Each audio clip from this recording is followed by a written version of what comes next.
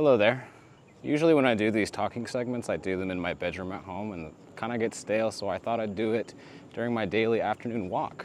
I shot this video, I want to say about 3 weeks ago, and this is the Torigoe Matsuri near Kuramae Station. It's actually very close to Asakusa, which I was in the month before shooting a similar festival, so it's a similar occasion, just different location.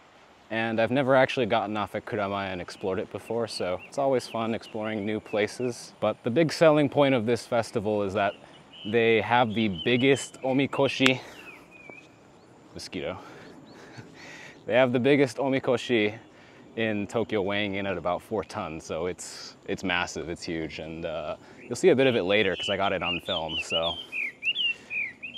I could waffle on a bit more, but I'll carry on with my walk, and I'm sure you guys want to see the footage rather than me breathing into the mic, so let's get back to it.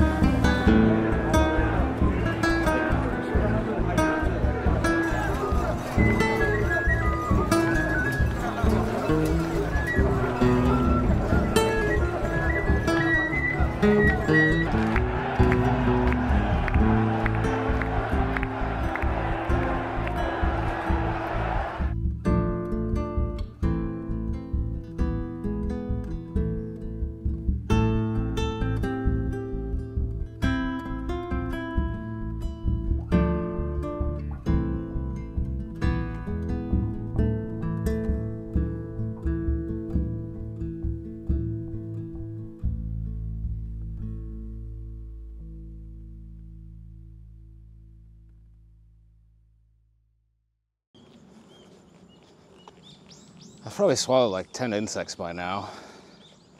I don't know why I came this way. I usually come here only in the fall and the winter to go for a walk, but I figured it'd be quiet so I could do this little talking segment here, but I regret it. Anyway, I hope you guys enjoyed seeing what I could show you of the festival. I think it's really neat because unlike the last one I did, Sanja, which is shot that during the day, this festival I was doing it at night, and I think shooting the omikoshi in the dark is much more spectacular. Apparently this festival also has a reputation for being quite crazy. They've had to have riot police in the past, which it's kind of funny. I didn't actually know that until I met up with some friends there, one of them who had been there multiple times in the past. It seemed kind of tame. It's kind of a shame. I mean, it's probably a good thing that they've cracked down on the festival a bit, but more excitement means more exciting photo opportunities, so it is a little bit of a shame. But you know, I think I did a better job filming this festival. Admittedly, the Sanja video I made could have been a lot better. I had no idea what I was doing that day.